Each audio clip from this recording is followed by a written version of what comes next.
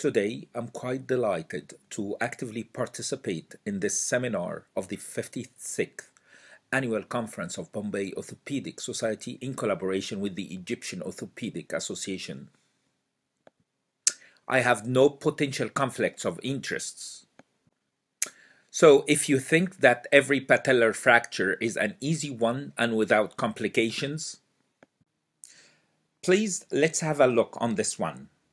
Tricky one, isn't it? So inadequate treatment of such challenging injuries might lead to profound impairment due to its crucial function in the extensor mechanism of the knee.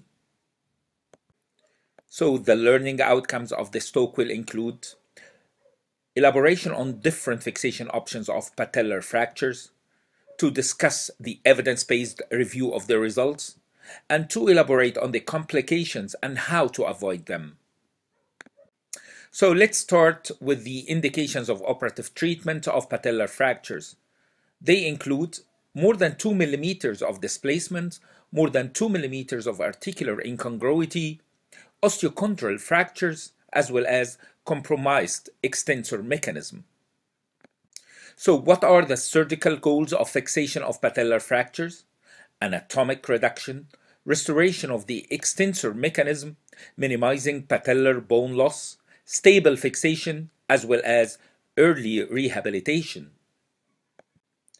So regarding the current literature review of fixation of patellar fractures, we could find that there are many different surgical interventions as well as many complications. The operative management options include tension band as well as modified tension band, percutaneous and arthroscopic assisted open reduction internal fixation, in addition to plates and screws, external fixation, as well as partial and total patellectomy, which are rarely done nowadays. So let's have a look at individual procedures. Starting with the tension band fixation, regarding the classic AO technique, this is the gold standard for transverse fractures as well as comminuted fractures, provided there is an intact posterior cortex to allow for compression. It's cost-effective and the most popular technique. So how it actually works theoretically? Well, the anterior tension band converts the tensile forces on the anterior aspect of the knee joint into compression forces at the joint line. So the classic AO technique of tension band fixation would include the use of two parallel K-wires, anterior tension band of a stainless steel wire in a vertically oriented figure of 8 pattern, and wire tightening at the two sides. As we could see here, these are the X-rays showing the completed osteosynthesis of the patellar fixation using the tension band technique. Are the K-wires necessary? Well, they counteract the inherent elasticity of the stainless steel wires alone and make the tension band wiring construct more stable. So which tension band wiring configuration? I came across this biomechanical study in GOT in 1987, which actually tested 4 types of fixation in experimental conditions, including the Lotke wiring and Magnusson wiring without K-wires, and these showed inadequate fixation to allow early range of movement. In addition, the screw fixation showed the least displacement but needs strong bone. Finally, the modified tension band wiring technique showed the most consistent results. I came across another study in GOT in 1994, and it was questioning the value of addition of screws. And actually, all techniques did well with less than 1 millimeter of displacement. However, the addition of screws did better. Does the addition of encircling wire help?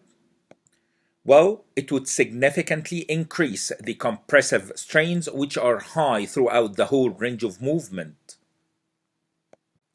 Another important question, 1 or 2 twists. Well, studies showed that in the vertical configuration, 2 twists increase compression by 12% compared to a single twist. Regarding placement of the twists, placing the two twists in adjacent corners increased compression by a further 18%. And whether to use vertical or horizontal tension band wiring, studies showed that there is increased interfragmentary compression and stability in horizontal tension band. With horizontal figure of 8 loop and twists at adjacent corners, there was 63% increase in the interfragmentary compression. In addition, some clinical studies support that placing a figure of 8 tension band construct in a horizontal orientation can provide functional benefits in the early stage after patellar fractures fixation. What are the complications of this technique? They include loss of fixation, implant breakage, painful rehabilitation, in addition to K-wire migration and the need for implant removal.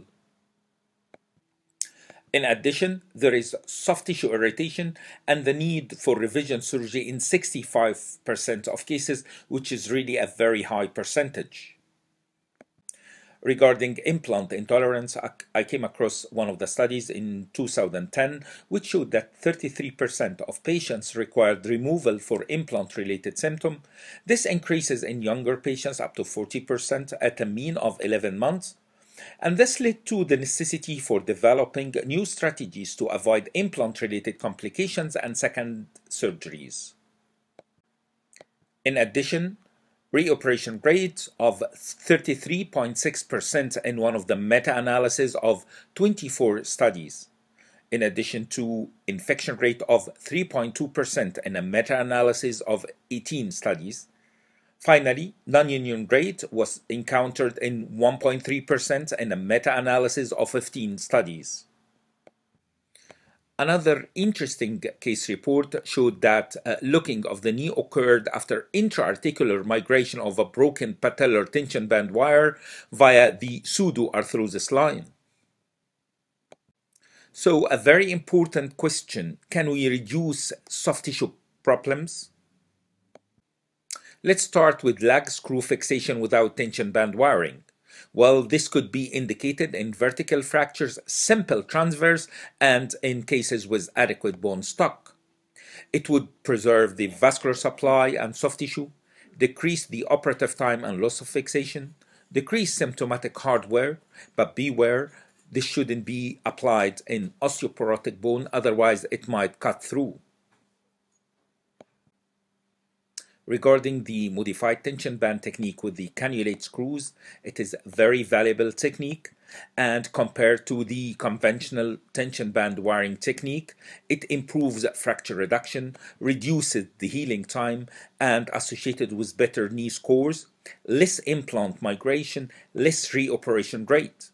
We need to take into consideration that the screw length is critical, and it has to be short and not to protrude beyond the patellar bone to avoid rapid wire failure. In addition, the modified tension band or cannulate screw fixation could be applied percutaneously, and this would preserve the vascular supply of the patellar fragments and decrease the risk of postoperative adhesions and contractures, in addition to the arthroscopic assisted reduction as well as percutaneous screw fixation. There is also the technique of non-absorbable high-resistance sutures fixation, which provides sufficient stability and could be considered as a suitable alternative. The fiber wire is showed to be more resistant than the stainless steel wires. It showed better stress distribution, and it easily achieved proximity of the suture to the bone. It decreased the reoperation rate and no need for second surgery for removal. There is usually a concern for bad fixation in complex fractures, including comminuted as well as periprothetic, in addition to distal patellar pole fractures. So it's not an easy procedure. This led to the development of specific patellar plates, including new generation of several designs, which provides an elegant method of fixation in comminuted fractures. The plate fixation provides additional stability and is quite helpful in osteoporotic bone and showed good to excellent results in biomechanical testing. One of the studies showed that fixed angle plates accomplish stable and sustainable fracture reduction without significant displacement and found to be significantly more stable than modified anterior tension band and cannulated screws with anterior tension band. Regarding osteosynthesis of the distal patellar pole, the conventional basket plate was found to be very useful in fixation of comminuted fractures of the distal pole. It allows parallel and oblique screws fixation and associated with favorable functional results. In addition, non-specific plates from other locations like the foot and hand, small fragment plates, the skull, as well as calcaneal plates were found to be useful in fixation of comminuted patellar fractures. In addition, there are also star plates and arrow plates which could be used in fixation of patellar fractures. There is also the variable angle looking patellar plating system which is popularized by the AO. These variable angle patellar plates include anterior patellar plates as well as lateral rim plates. And they include variety of low-profile plates with variable angle locking technology. They provide stable fixation of simple as well as complex fractures. They include some templates to aid in plate selection and contouring, in addition to in situ bending instrumentation. They have reproducible surgical technique. And that's how they look on the postoperative X-rays. In addition, the titanium mesh could be used as a buttress for fracture fixation. It is easily contoured, has very low profile, and has multiple holes for screw placement. I came across one of the biomechanical studies in 2015 which showed that the titanium mesh compared with the standard tension band fixation maintained a smaller fracture gap prior to failure. So regarding the plates and in summary, they showed promising results. However, larger prospective series with longer follow-up are required. There is also compressive external fixation, which could be used as a stable method of fixation in patellar fractures and allows immediate motion. The open as well as infected fractures are the best candidates. Finally, fixation of patellar fractures could be achieved by combination of different techniques, including plates plus screws plus minus tension band fixation. And this could be utilized in severely comminuted patellar fractures in high demand patients that are not amenable to tension band, external fixation, or circulage wire fixation. Finally, I came across this interesting Cochrane review in 2015 about interventions for treating fractures of the patella in adults, and it showed that there is actually very limited evidence from RCTs about the relative effects of different surgical interventions for treating these fractures in adults. And to conclude, tension band wiring technique, if done well, it could give good outcomes. Preferably, we could use horizontal loops with two adjacent twists. The screws could be applied in strong bones with no comminution, and plates showed promising results. We have also discussed about how to avoid implant issues, irritation, as well as complications, and there is actually very limited evidence from the RCTs about fixation options. Thank you very much.